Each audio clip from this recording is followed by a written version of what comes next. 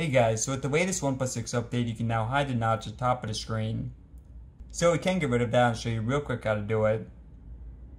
So let's go into your settings. And then scroll down a bit. Click on display. And then click right there on notch display. And yeah guys, pretty simple, you don't have a lot of options. Actually you only have 2 options, but if you want to turn it off, press right there.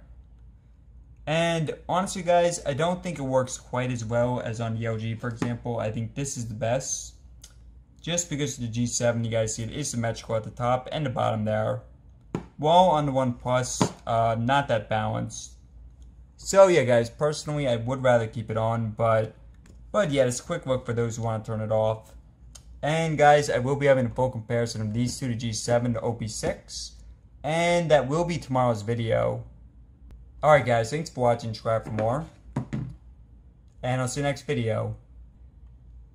Hey guys, so with the latest OnePlus 6 update, you can now hide the notch at the top of the screen. So I'll show you guys real quick how to get rid of that.